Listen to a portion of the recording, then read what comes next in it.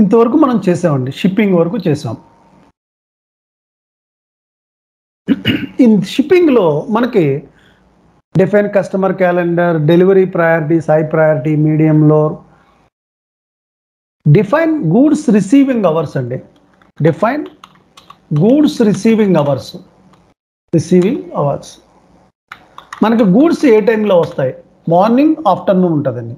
Morning ఎన్నింటి నుంచి ఎన్నింటిలోపు వస్తాయి, ఆఫ్టర్నూన్ 2 o'clock తర్వాత ఎంత టైం నుంచి ఎంత టైంలోకి వస్తాయి. This is called goods receiving hours from customers. Time, morning time మనం 2 స్లాట్స్ ఉంటాయండి generally, morning and afternoon. So morning maybe 8 to maybe 9 to 12 o'clock and afternoon maybe 3 to 5 o'clock. ఇలా goods receiving hours ఏ టైంలో వస్తుంది, morning టైంలో ఎంత, morning time ఏ టైంలో, and evening టైంలో, afternoon టైంలో. దిస్ ఈస్ కాల్డ్ షిప్పింగ్లో one of the major priority of the goods receiving hours. And after the shipping billing schedule అండి. Billing schedule. Define billing schedule అంటే ఏంటండి? Just nothing but factory calendar అండి. Factory calendar ఇది ఎవరు create చేస్తారండి? Factory calendar consultant అండి. And after that define payment terms. Payment terms ఎలా ఉన్నాయి కస్టమర్కి? మేబీ మనకి 2 kind of కస్టమర్స్ అనుకోండి, లోకల్ అండ్ ఫారెన్ అనుకోండి. లోకల్ కస్టమర్స్ మేబీ టోటల్ ఈ కంపెనీలో 5,000 కస్టమర్స్ ఉన్నారనుకోండి.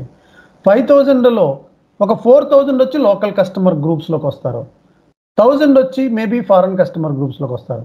ఈ యొక్క పేమెంట్ టర్మ్స్ ఎలా ఉన్నాయి కస్టమర్స్కి? Maybe immediate payment time, immediate payment terms. Maybe మన క్లయింట్ వచ్చి ఎల్జీ కాబట్టి L1, నేను L1 తీసుకుంటున్నానండి అంటే ఇమీడియట్ పే చేస్తారు 4,000 కస్టమర్స్. ఎగ్జాంపుల్ నేను చెప్తున్నాను, 4,000 మీ కంపెనీలో 10,000 ఉంటే ఎంతమంది ఇమీడియట్ పే చేస్తారు? How many payment terms you have అని, పేమెంట్ టర్మ్స్ ఎన్ని అని అడుగుతారు క్లయింట్ని. క్లయింట్ 2 ఉండొచ్చు, 3 ఉండొచ్చు, 4 ఉండొచ్చు అండి, based on your client requirement.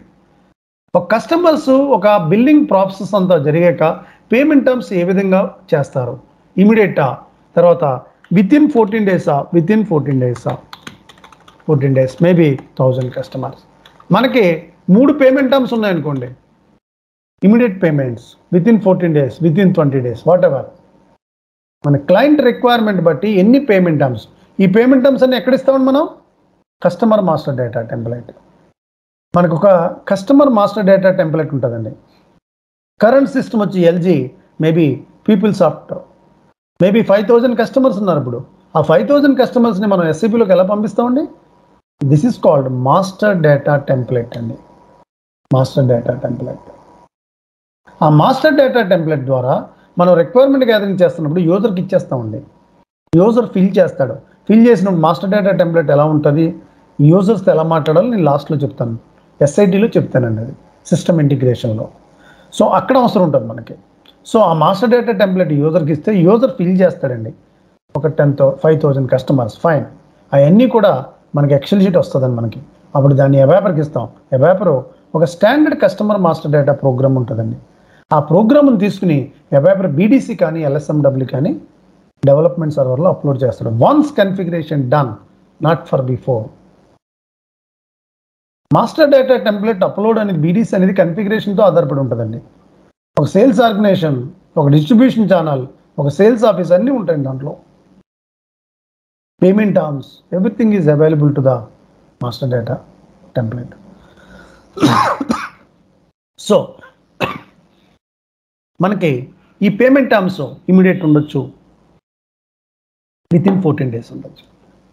Maybe మీకు మూడు క్లయింట్ కావాలంటే 3 తీసుకోండి. So first one is L1, second one is L2. In case ఈ 1,000 కస్టమర్స్ 14 days కన్నా 12 daysలోనే మనకు పే చేశారు. In case You will get, what is that? Cash. మీకు చాలామంది షాపింగ్ మాల్స్లో యాపిల్ ఫోన్స్ కానీ కొద్దిగా ఎలక్ట్రానిక్స్ కానీ కొంటూ ఉంటారు, ట్యాబ్స్ సంథింగ్ మేబీ ల్యాప్టాప్స్.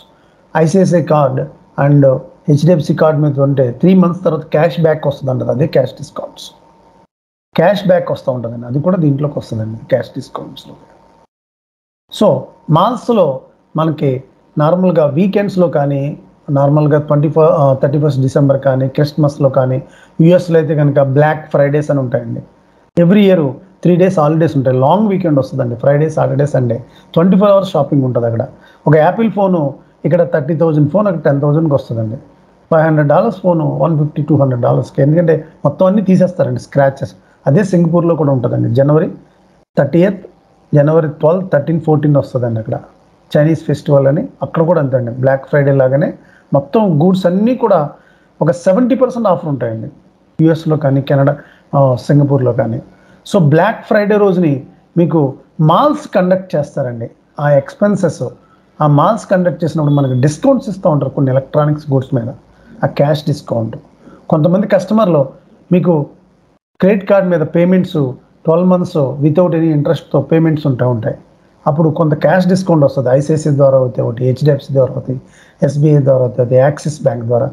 జనరల్గా యూఎస్లో అయితే అమెరికన్ ఎక్స్ప్రెస్ కార్డ్ ద్వారా పే చేస్తే కనుక మనకి డిస్కౌంట్స్ వస్తూ ఉంటాయండి, అయ్యే క్యాష్ డిస్కౌంట్స్. మనకి ఇప్పుడు కస్టమర్ 12 days కమిట్మెంట్, బట్ అయితే ఇక్కడ 14 days కమిట్మెంట్ అండి. కానీ 12 daysలోనే మనకి ఇస్తారనుకో, మనీ అడ్జస్ట్ అయ్యి వాళ్ళకి ఇచ్చారనుకోండి, వాళ్ళకి you will get maybe 2%, 1% cash discount. This is called payment terms. So define billing and billing schedule. Define goods receiving hours ఏ టైంలో వస్తుంది. తర్వాత బిల్లింగ్ షెడ్యూల్ అంటే కన్సల్టెంట్ క్యాలెండర్ ఆల్రెడీ పైన కూడా వచ్చిందండి. తర్వాత పేమెంట్ టర్మ్స్ ఎలా ఉంటాయి. తర్వాత check ఇన్కో terms. International common trading business. Suppose Apple phones, Apple mobiles చాలామంది పోస్టల్లో తెప్పించుకుంటూ ఉంటారు. జనరల్గా అక్కడ తక్కువ రేట్ ఉంటాయి, 15,000 మినిమం. అక్కడ 30,000 ఫోన్, ఇక్కడ ఇండియాలో 30,000 ఫోన్ మేబీ $500, అప్రాక్సిమేట్లీ 35,000. అక్కడ మీకు $350-300 దొరుకుతాయి. బట్ అది ఎవరన్నా వచ్చినప్పుడు క్యారీ చేసి తీసుకుంటే మనకి ఏ విధంగా ఉండదు. ఇన్ కేస్ మనకి క్యారీ కాకుండా ఫెడెక్స్లో కానీ, బ్లూ డార్ట్లో కానీ మనకి తెప్పించుకున్నాం అనుకోండి, డెఫినెట్లీ ముంబై ఆర్ ఢిల్లీ ఎయిర్పోర్ట్లో, ఢిల్లీలో కస్టమ్స్ వేస్తారండి. ఈ యొక్క గూడ్స్ కాస్ట్ ఎంత, దాని మీద customs, GST, central sales tax, GST, goods service tax, central state service tax, customs, octroi అన్నీ ఛార్జెస్ అవుతాయి. దాన్ని ఇన్కో టర్మ్స్ అంటారు. International common trading business, we need to pay duty to tax to the government. Cost, insurance, freight, cost, freight, insurance, freight, free and board. Different ఇన్కో terms ఉంటాయండి. Standard మనం create చేయాల్సిన అవసరం లేదు. ఒక 9 ఇన్కో టర్మ్స్ వరకు ఉంటాయి. ఈ 9 గ్లోబలైజ్డ్గా ఏ ప్రోడక్ట్కైనా ఉపయోగపడుతుంది. సాధారణంగా జనరల్గా ఉపయోగపడే ఇన్కో term CF, cost, insurance, freight, cost, freight and FOB, free and board. అలా డిఫైన్ ఇన్కో టర్మ్స్ మనం చేయవలసిన అవసరం లేదు, ఆల్రెడీ సిస్టంలో ఉంటాయండి స్టాండర్డ్. గ్లోబల్ ఏ ప్రోడక్ట్కైనా ఉపయోగపడతాయండి, అదే ఇన్కో టర్మ్స్. పేమెంట్ టర్మ్స్ అంటే కస్టమర్స్ పేమెంట్స్ ఎలా చేస్తారు, ఏ అగ్రిమెంట్ ఏంటి. ఒక 5,000 కస్టమర్స్ ఉన్నారు, మనకు పేమెంట్స్ ఎలా వస్తాయి. ఏదైనా మార్కెట్ సేల్ చేస్తే కనుక కొంతమంది ఇమీడియట్ ఇచ్చే వాళ్ళు ఉంటారు, we don't want any take risk. కొంతమంది 2 times అడుగుతారండి, 2 installments. So like that, this is called payment terms. And billing schedule ఎలా జరుగుతుంది, Monday to Friday.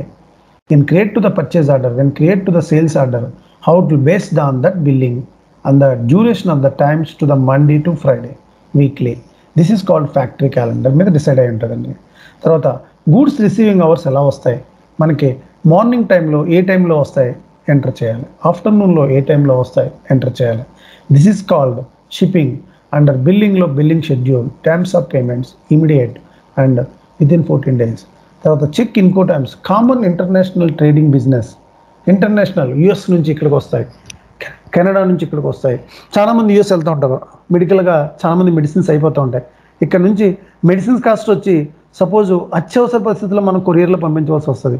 Medicines cost వచ్చి 10,000 అనుకోండి, దాని మీద ఎక్సైజ్ కస్టమ్సే ఒక 7,000-8,000 వేస్తారండి. ఎవరైనా వెళ్తే క్యారీ చేసినప్పుడు ఏముండదు, నార్మల్గా ఇంత లిమిట్ అని ఉంటుంది. కానీ త్రూ కొరియర్ కదా కంపల్సరీ కంట్రీ ఎగ్జిట్ అయిందంటే customs, insurance, freight, medicines, anything, electronics, Apple watch మామూలుగా ఇక్కడ వచ్చి యాపిల్ వాచ్ స్టార్టింగ్ కాస్ట్ వచ్చి 35,000 అండి. అక్కడ నుంచి యూఎస్ నుంచి నేను తెప్పించుకుంటే యాపిల్ వాచ్ 20,000 పడ్డదని తెప్పించుకున్నాను. ఢిల్లీ ఎయిర్పోర్ట్లో 9,500 అంత వేసారండి కస్టమ్స్. 9,500 అది కడితేనే మనకు రిలీజ్ చేస్తారు. ఫైన్ సేమ్ కాస్ట్ అయిందండి. ఎవరైనా వస్తే తెప్పించుకున్నప్పుడు సేమ్ మనకి ప్రాఫిట్ ఉంటుంది. అదే మీకు ఏ విధంగా కానీ ఎలక్ట్రానిక్స్ కానీ మెడిసిన్స్ కానీ ఏదైనా కూడా అదర్ దాన్ కంట్రీ నుంచి వస్తే ఫెడెక్స్ ద్వారా కానీ బ్లూ డాట్ ద్వారా కానీ తెప్పించుకుంటే చాలా కాస్ట్ అవుతుందండి. General, this is called common international trading business, that is called ఇన్కో terms. ఇన్కో టర్మ్స్లో standards cost, insurance, freight, cost and ఫ్రైట్స్. కొన్నిసార్లు ఇన్సూరెన్స్ చేయరండి. కొన్నిటికి మీరు ఇన్సూరెన్స్ చేర్చాను ముందు, అప్పుడు సిఎఫ్ సెలెక్ట్ చేస్తారు. ఫ్రీ ఆన్ బోర్డ్ అంటే మనకి ఇక్కడ డెలివరీ అయిపోయాక మనం పే చేస్తామండి, వాళ్ళు ఎంత అంటే అంత. This is called common ఇన్కో terms. ఓకేనా?